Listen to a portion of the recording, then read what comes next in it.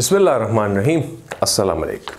Salaar Khan here, and today we continue the discussion on on the power factor correction, right? So till now that we've seen is the technical aspect of it, how to correct power factor and the various methods, of course, and then the mathematical calculations involved. What should be the amount of leading kVARs injected into the system so that it compensates for the lagging kVAR and the angle reduces, and hence cos of the angle increases, so the power factor increases, right? Yes, but the thing is that an operation engineer always goes for the cost as well. You have to go for the cost effectiveness of this. You are installing a capacitor, you are injecting something into the system, you are applying something into the system, adding something to the system, so it has a cost, right? Yes, so today we see that economic analysis of that. So you also have to look into your pocket as well. You also have to look for the budget, right? Yes, it's not only that you just want to improve the power factor and you say this much of the capacitance is required and just put it in. No, the capacitor has a cost. The capacitor has losses involved, various factors. So today we see some examples related to that so that we can understand the economic situation as well. Okay. So what is power factor? So we've already seen this. So power factor is basically a multiplying factor. It is simply a rating factor. You multiply it with the rating of the equipment, it gives you the actual capability of the device, right? Yes, for example, if you multiply it with the rating of a transformer in kVAs, so it gives you the actual load that you can apply on the transformer at that particular amount of power factor. Or it is the voltage, the angle between the voltage and the current for a pure sinusoidal wave. If not sinusoidal, then you have a distortion power factor, displacement power factor, and you know that things. You study those in power electronics. Over here for now that the rating factor is a greater definition. Anyways, example number 1. So we will now discuss some cost analysis over here. A heavy industry has a maximum demand of 1 megawatt load. So the maximum demand is given, which is 1 megawatts. It is operating at a power factor of 0.8 lagging. So let's say I directly name it to cos of phi 1, because they will now say that we want to improve it, right? So cos of phi 1 is 0.8 lagging, which works 5 days a week from 8 AM to 4 PM. So they say that this is working for 5 days per week, and they have also mentioned 8 AM to 4 PM, so which means 8 hours a day, right? Yes. Then what do it say? With a load factor of 60%, load factor is given, FLD we mentioned it with, is 60%. If and is charged according to 2-part tariff.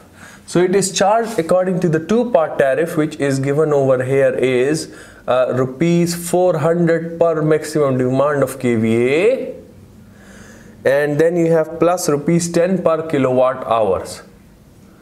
Rupees 10 per kilowatt hours, right? Yes, it is intended to improve the power factor to 0.9 lagging. So I will write over here, we have a cos of phi 2, which is a 0.9 lagging. By means of static capacitors that cost rupees 100 per kVAR. So static capacitors cost is what? Rupees 100 per kVAR. Depreciated at 10%. The depreciation is also involved, which is 10% annually. Determine the rating of the capacitors and saving on the annual cost of electricity, which may result due to power factor correction. So rating is unknown, and then if you have any saving or loss, so that also is unknown, and this is given a lossless system. So you just have to do what? You have to neglect the losses, right? Yes. Now this data is given. You can find out phi 1, you can find out phi 2. Phi 1 would be what? Phi 1 would be cos inverse of 0.8, which is what I have mentioned it over here, is 36.8 degrees. 36.8 degrees. Then phi 2 would be what? It would be cos inverse of 0.9, and this is what would be something around 25. Yes, this is 25.8 degrees. 25.8 degrees. Now the rating of the capacitors involved in kVARs would be what? QC we have seen is P times tangent of phi 1 minus tangent of phi 2. P is the loading condition. So if no demand factor is given, no demand factor is not given, so you can take the connected load as the maximum demand, take the demand factor as 1. So I will put it over here is 1000. I would just want to do it in the kilo units, right? And then I would have tangent of phi 1 is 36.8 minus tangent of phi 2 is 25.8. Do the calculations, please. I always ask you to please confirm the calculations. So QC comes out to be 265 kVARs. 265 kVARs.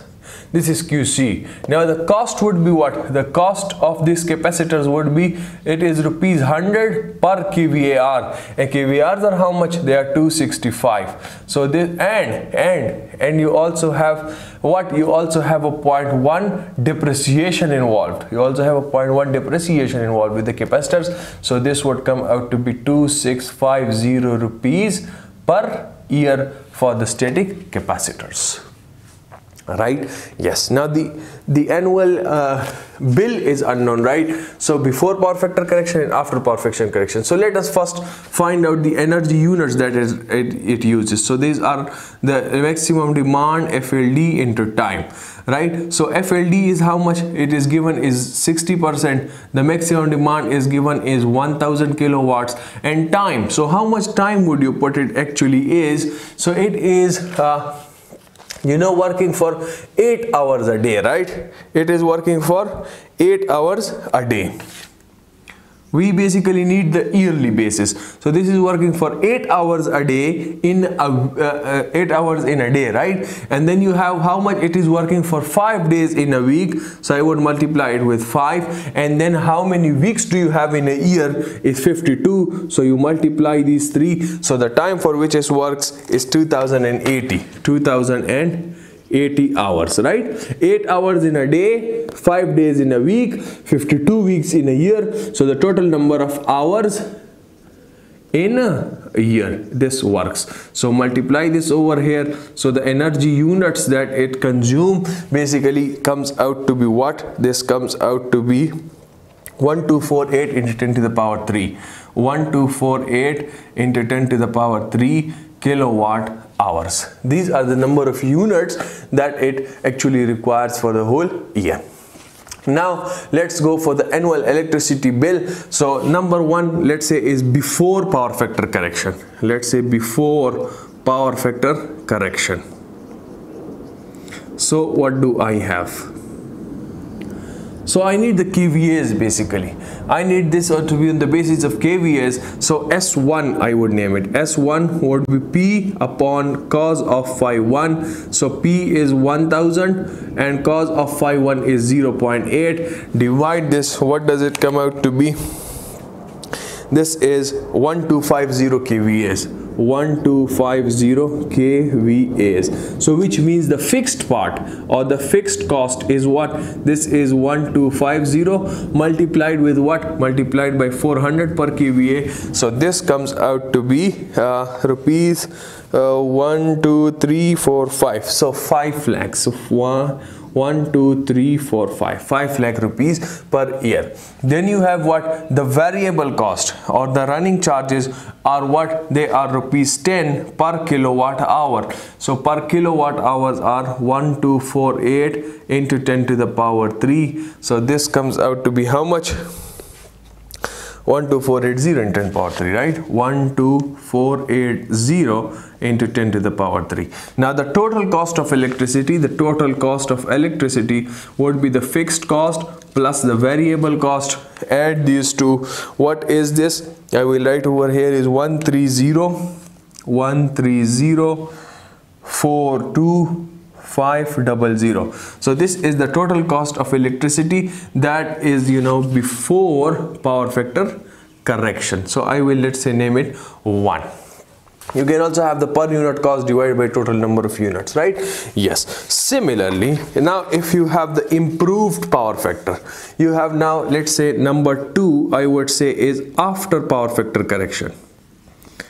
After power factor correction. So what do you have over here? So now the kVA will change, right? Because this is dependent on the power factor. P is the same 1000, but the cos of phi, the power factor, has changed to 0.9.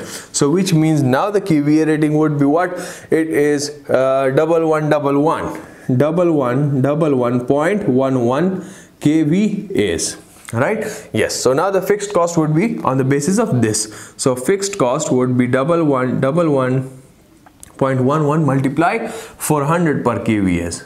So this comes out to be 444. So this comes out to be 444 rupees per year. The variable cost would be the same. Why? Because the number of units are the same. They will not change with the power factor, right? Because the units are independent of the power factor. So the number of VC2, let's say I name it, would be equal to VC1. Because it's the same energy units multiplied by the same time, right? Yes. So which means what? The cost of the capacitor now also has to be, so the total cost over here, now the cost of electricity 2, I would say, would be the fixed cost plus the variable cost plus also the cost of the capacitors. Also the cost of the capacitors. So have a look, just put down the values over here, or let me just write it down. So this would be 444 plus the variable cost is 12480 into 10 to the power 3, and plus the cost of the capacitors is 2650. So have a look, what do you have is the total cost of electricity would come out to be what? Where is it? 12927 094 rupees. So this is your cost of electricity 2. So have a look, which one is cheaper?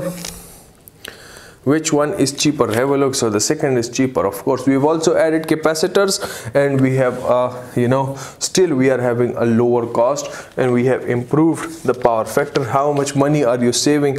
So you can have cost of electricity 1 minus 2. This is 2, right? So if 1 minus 2, if you have a positive value, so which means you are saving something. 1 minus 2, you have a negative value, you are losing. And this is, you know, have a look, this is smaller value, so which means you have saved a significant amount of money. 1,15,406 rupees you have saved. I have written it over here. Okay, let's say we talk about an example number 2. An example number 2 over here. This was example number 1. Example number 2. What does this states? Okay. In example 1, calculate the annual savings, if any, if losses of 50 watts per kVAr, losses of 50 watts per kVAr, you also have to include this in the system with the capacitors. With the capacitors are considered, all the other data remains the same. All the other data remains the same. So now what do you have is, you have to do the calculations again. The same power demand, the same power factor has to be improved, and this and that. So over here, what will change first is the QC. So QC formula I told you is, if you have two different powers, so this would be P1 tangent of phi 1 minus P2 tangent of phi 2. Isn't it like this? It is. And then what do you have over here? Here, have a look.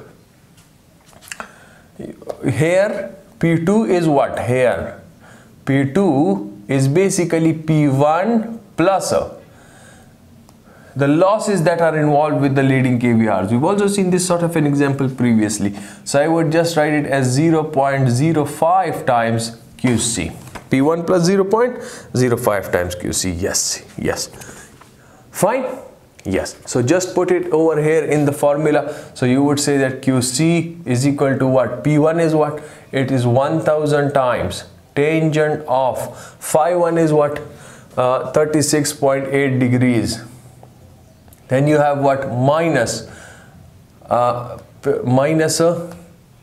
1000 times tangent of phi2 is what? 25.8 degrees, and then minus again 0.05 times QC and tangent of 25.8 degrees again. So have a look, you have only got one variable, and from here you can just write the value of QC. You can find it out for yourself.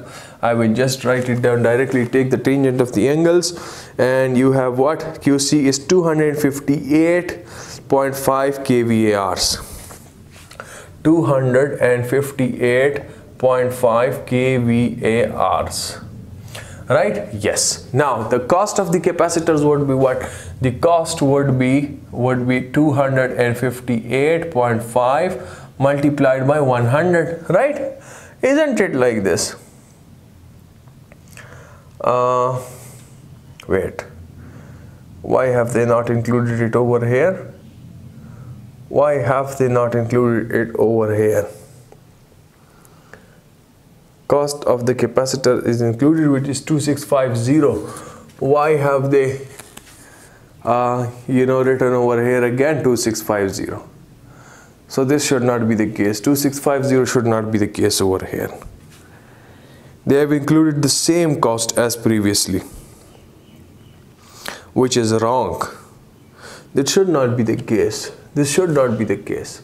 The cost should depend on this 285.5 kVARs.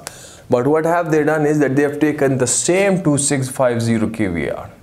I don't think this should be it. I don't think this should be it. Go for that calculations, okay? Because now the kVARs are different. So cost is 100 per kVARs and also depreciated at 0.1, right? So this comes out to be 2585 rupees per year.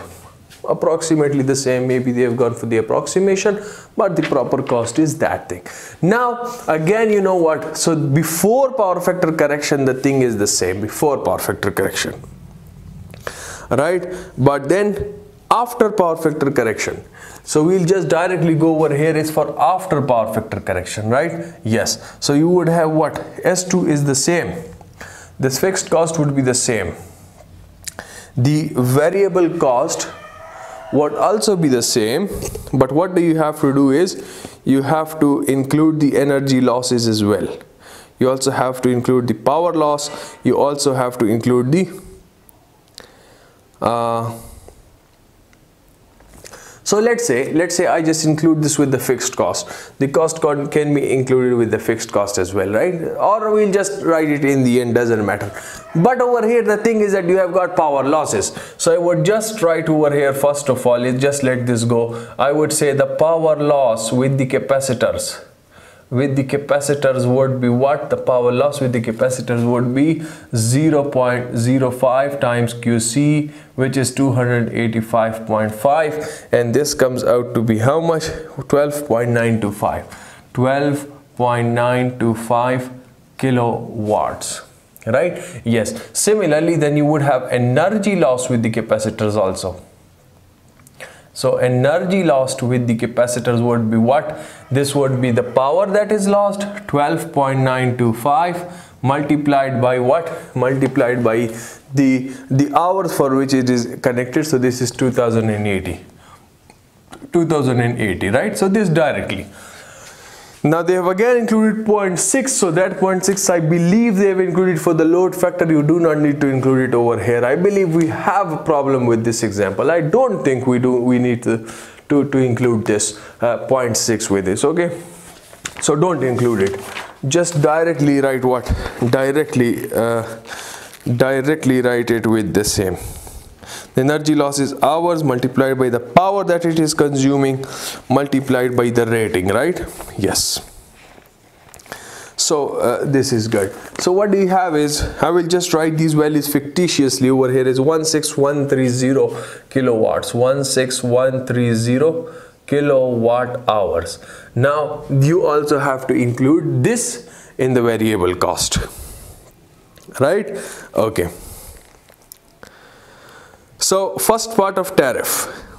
The second part of tariff is 1248.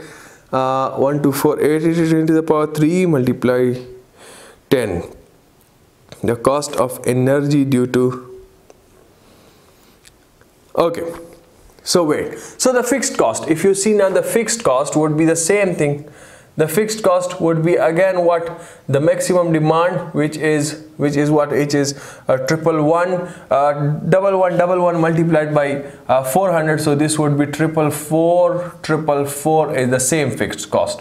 Now the variable cost would be the same, which is this one, which is same for both the cases, is 13042,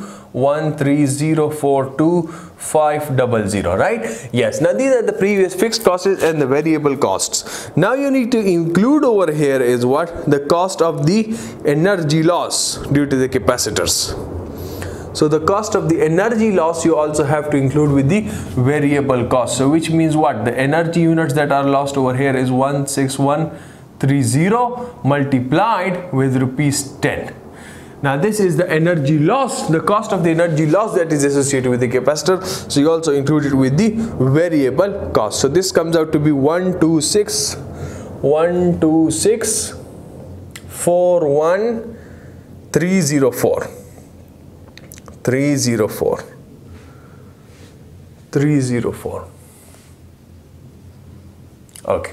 Right? Yes. Now the total cost of electricity would be what? The total cost of electricity would be the fixed cost, which is 444, plus the variable cost, which is the number of units cost multiplied by the energy lost cost through the capacitors. So that is 126,41304, and plus the cost of the capacitors also. The cost of the capacitors is what? 2585 rupees.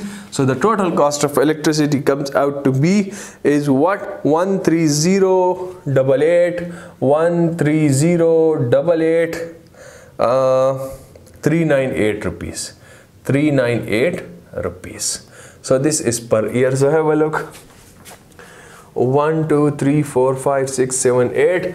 1 2 3 4 5 6 7 8. So this is, you know, a little bit greater. This is a little bit greater.